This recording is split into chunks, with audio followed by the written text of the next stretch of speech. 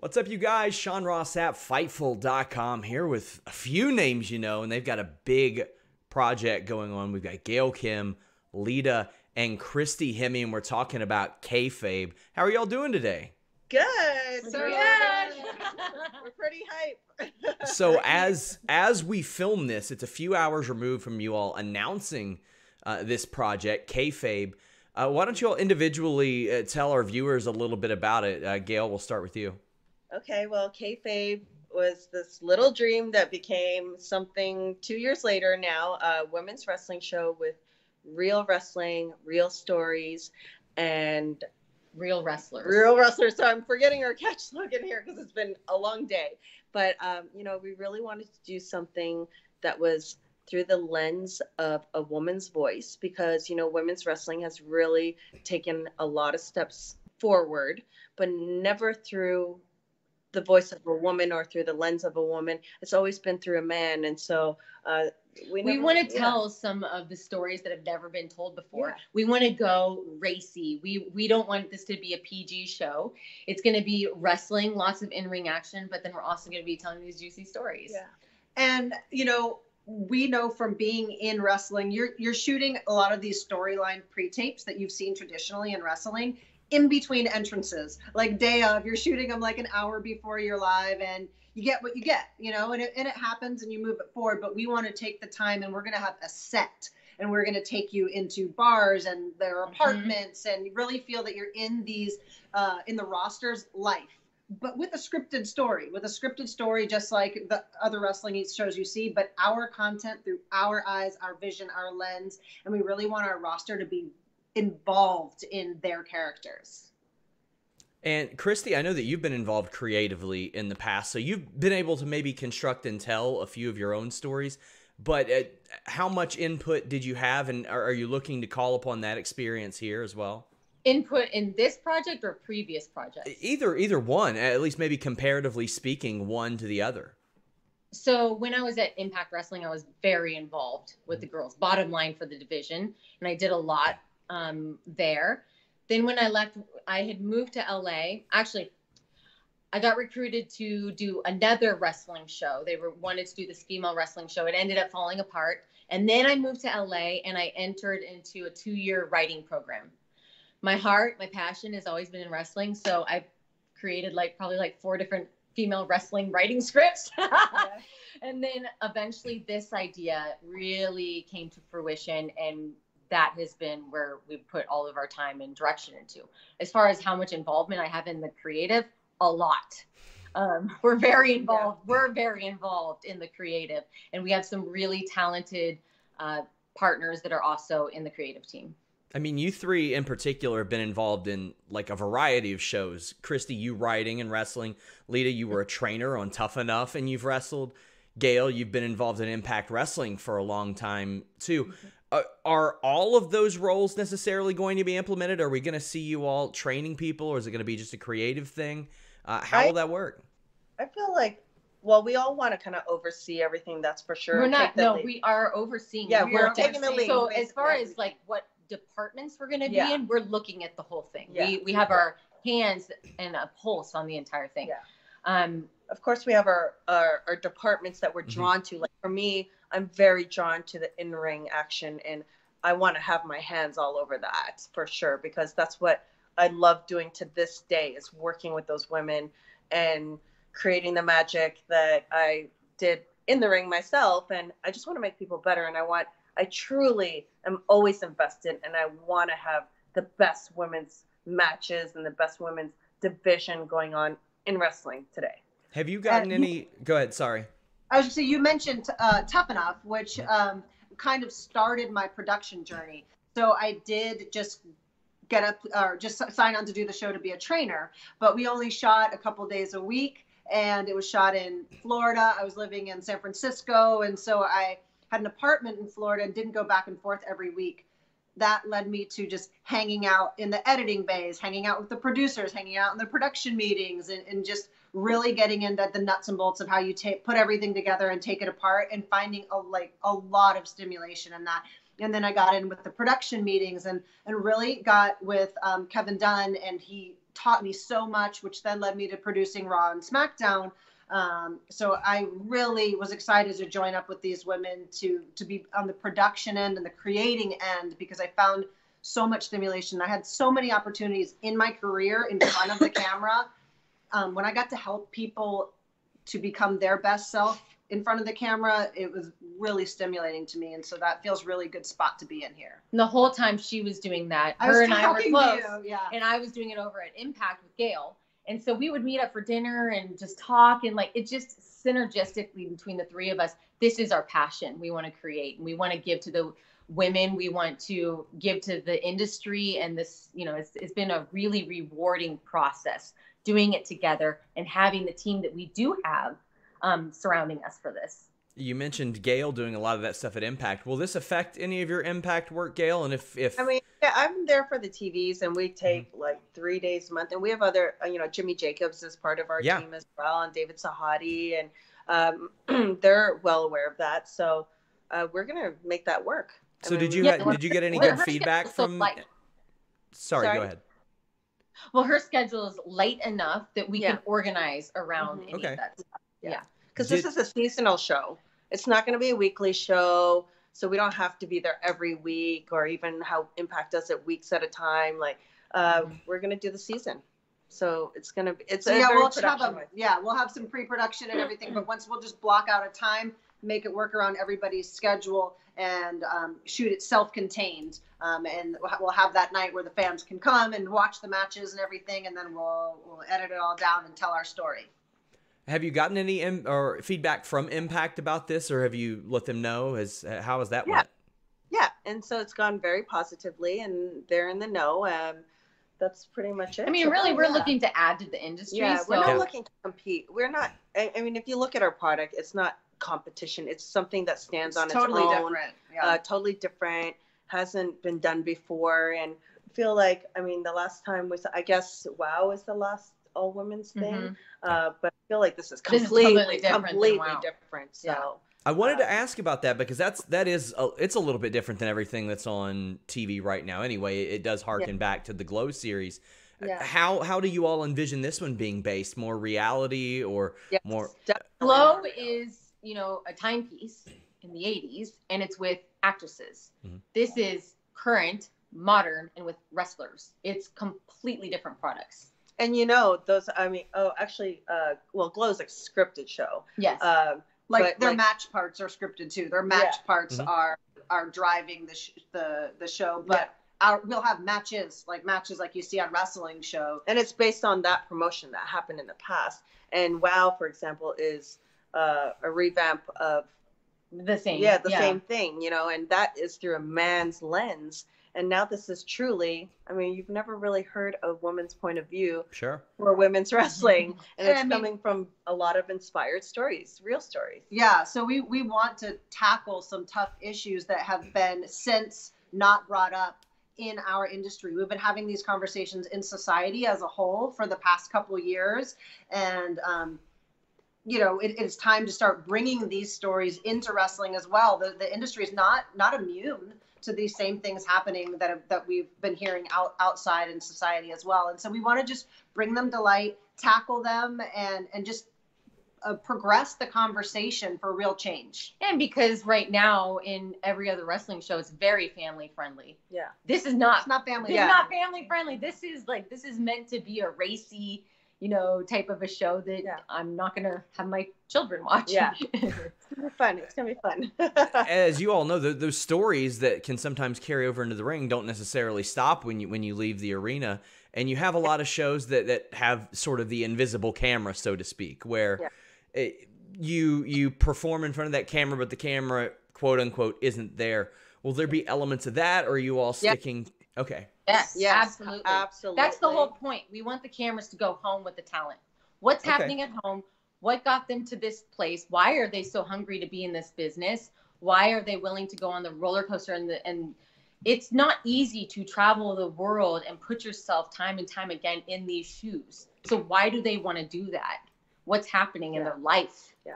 And, you know, for example, people love reading the dirt sheets and all the websites and they love the personal information, but they don't really know I mean, they might hear a gloss over of what's happening and they don't know if it's true or not, but now we can tell the actual stories, you know, we know that are inspired from us. Not just us, but from many, many people. Women. Yeah. Women. So where did this idea originally formulate? Was it among one of you? Did somebody come to you all? And respectively, how did each one of you get involved? I think that the idea has evolved over many different ideas. Like for me at least, I had the vision of a women's wrestling show in like 2013. And then it kept evolving and kept changing. And then we all talk about various things, but our life and the way that we were looking at the show never lined up until 2 years ago. That's when we were like, we wanted to take it to a new level and show something different. And we just had the vision for it. And it really felt like something that we were peeling the onion back of. It was already something that we could see. It was already something that was created. We just had to put the pieces together and make it. It was literally like Christy thinking of her own kind of thing, even though we're friends. Yeah. And me thinking of like a totally different wrestling project. And then it was just kind of like, it just all came together. It came together. Amy was available as well. And she's got the same passion and alignment and thought process and, you know, the hunger for making this women's wrestling better, truly. And then it just all kind of gelled together. We're like, why aren't we making our own women's wrestling show? And we literally took the action to do it. You all have a lot of creative minds involved in this too, from Chavo Guerrero to Jimmy Jacobs to a guy that a lot of people might not know, but is very creative in Tom Casiello. Like just a lot of really creative minds to step out. Again, not all female, some of them male. I know that you all are contributing heavily. How did you all go about maybe courting these people to join? We did want to say one thing. You know, we really did want a lot more women on board as well. And there are other women on board that we've talked to as well. In the production side. But to be honest, a lot of women have not had opportunities to get that experience in our business. Like we all have been like the first of, I mean, I'm the first female producer in Impact. She was the first, you were the first female creative in Impact or TNA back then, and you're the first female Raw and SmackDown producer. So, I mean, there's not many women to choose from if you want to bring together the best project possible. And so that's what we just thought of, the best, how do we make the best project possible? Who's in alignment? Who do we know? I'd worked with Tom.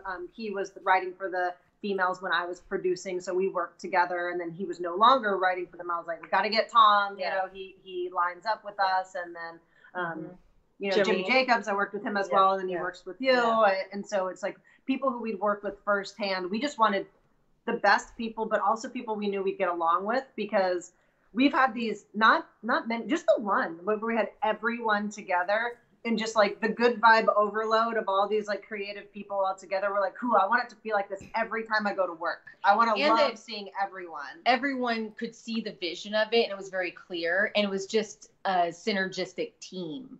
Everybody that we called said yes. Hell yes. On the first time. We hand selected each of these guys. So it's really the team that you see is the team that we called. These aren't our backup people. These are like all our first picks. It is a star-studded lineup. Like as I'm looking at the Kickstarter, which I encourage people to check out, like it's very familiar people and people with a really good track record, like David Sahadi and people like that. Conversely, now it's been just a few hours as we're filming this. Have you all had people within the industry hitting you all up like, hey, I'd like to get involved in this? Oh my gosh.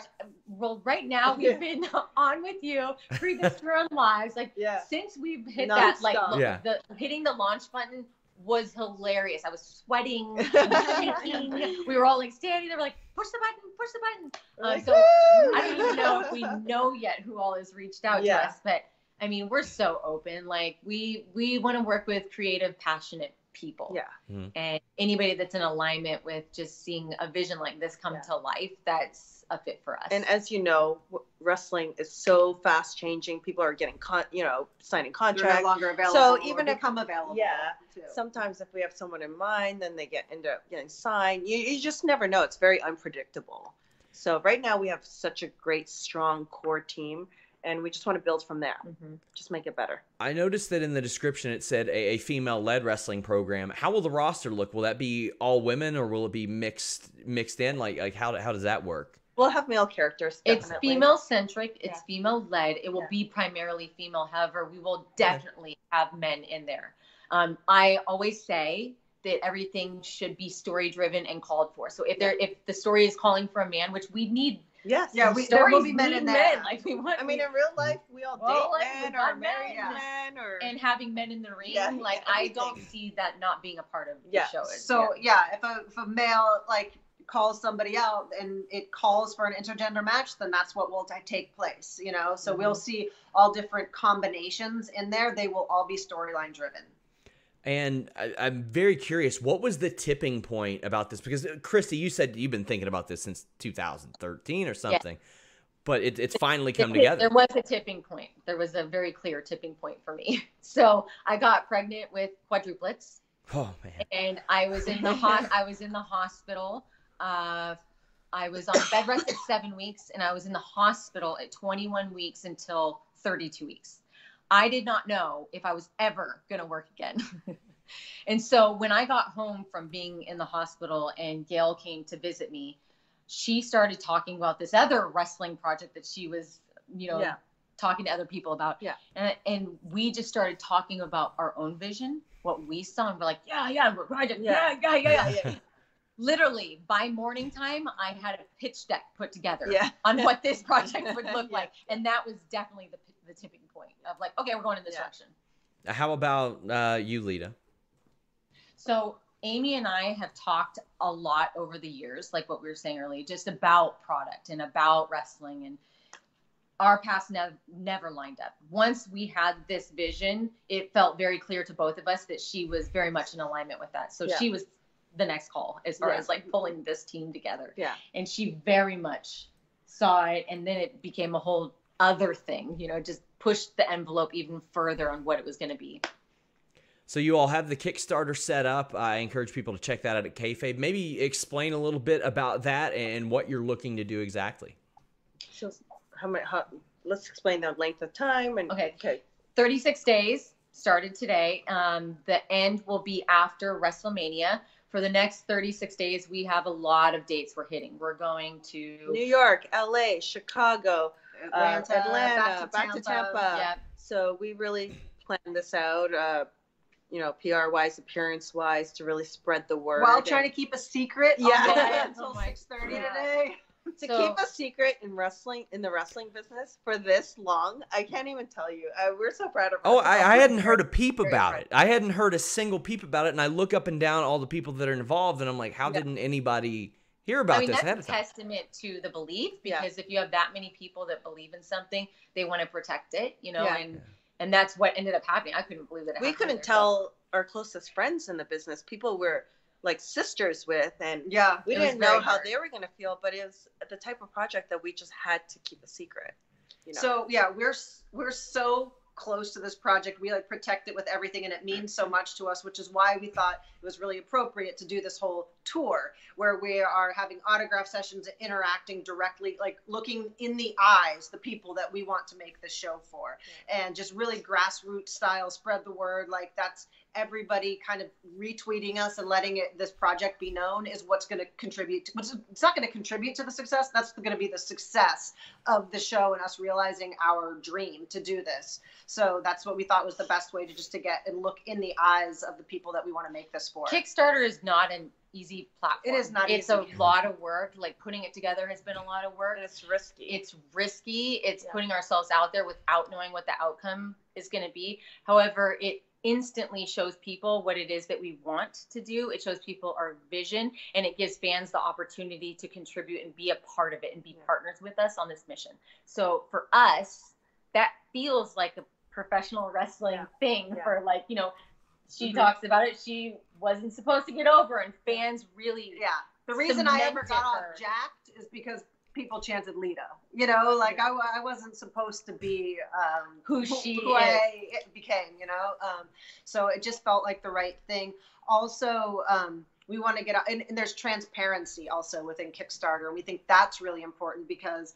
It's like, the name is Kayfabe, which is to keep something secret, but our whole thing is we're not keeping things secret. We want you to know how much our budget is, how much it takes. You can see who's involved. We want you to see all of that stuff And we know like our goal of 400,000 seems like so much money. I know it seems like a lot to us, but we just want to be transparent on how that's all spent and to make the quality of show that we want to make. Especially the authenticity of it, you know, especially since we're seeing it's coming from the female voice. I mean, it's truly, if someone else gave us the money, they'd have a say in how it was going to be made. And we just wanted to do it the right way. At least this way, no matter what, it'll be what it is that we want to create. And who knows where it's going to go from there. Yeah. And I think that we put in so much work. It was literally 2 years that I think we all feel confident. Of course, like we want it to succeed with everything we have, but like I feel very honest with what's out there. If that doesn't align, then it wasn't meant to happen that way, because like I'm happy to fall on my face with that representing our Kickstarter representing, because it's like that's accurate and that's what we want to do. And so it just means everything, the support we've been getting from the fans. Yeah, the irony of you all being able to keep this a secret when every time every time a wrestler tells me something off the record, they don't say off the record, they say, "Hey, kayfabe this." Every single time. So as we wrap up, you all do have several Kickstarter goals. There's one for a pilot, 2, 4, 6, 8 episodes. I mean, there's a possibility, as with any pilot, that once you create the pilot, a production company comes along and picks that up. Obviously, I'm sure that's something you all have discussed. We are not close to having someone get involved like that. We're so open to how this plays out. It's more just about us. We have a presentation now. You can now see what it is, and you can see the road that we're going down. So for us, that felt important. So let people know where they can find out about this, where they can find anything on social media. Let them know how they can help. All of our social medias are at This Is Kayfabe, and that's for Facebook, Instagram, Twitter. Our YouTube is Kayfabe. Kayfabe. You just got to go to No, This Is Kayfabe. Oh, okay. Sorry. This is Kayfabe. Everything's all the the same. All the This same. Is Kayfabe. And then the Kickstarter. You can go to Kickstarter and it's Kayfabe. You just put in the search term Kayfabe, or you can go into any of our socials, bios. or it's all you're gonna see on there. Link on bio, and they all go to the Kickstarter. You guys can also check out the links in the description on this video. There's over 100 backers already just in the last few hours that you all have announced this. I want to thank you all so much for taking the time. Thank you.